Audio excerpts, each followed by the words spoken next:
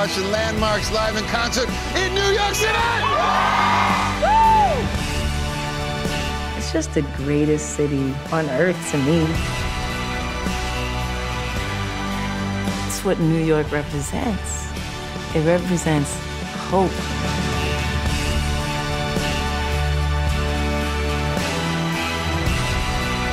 I love you, London.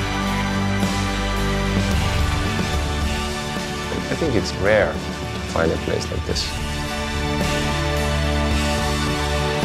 A little present for you. Oh, grazie. Andrea, he does funk. Who knew that he does funk? I love it. Celebrating football and college and this point in your life. Growing up there, being influenced by that music, the people, everything about that town. The historic landmark on Sunset Strip. To have an experience that feels both very authentic and feels timely, feels important. We are celebrating the 25th anniversary of Ingenue.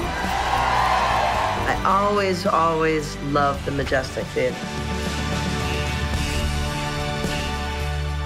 We are at the Acropolis in Athens.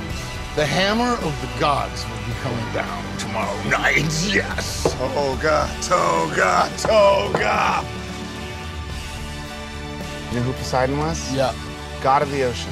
God, he's so smart. This is the kind of place I can get used to. Look at it. Welcome to Greece. Oh my God, look at that. What? I think this might be the craziest thing the Foo Fighters have ever done. I'm in Memphis, Tennessee, the birthplace of rock and roll.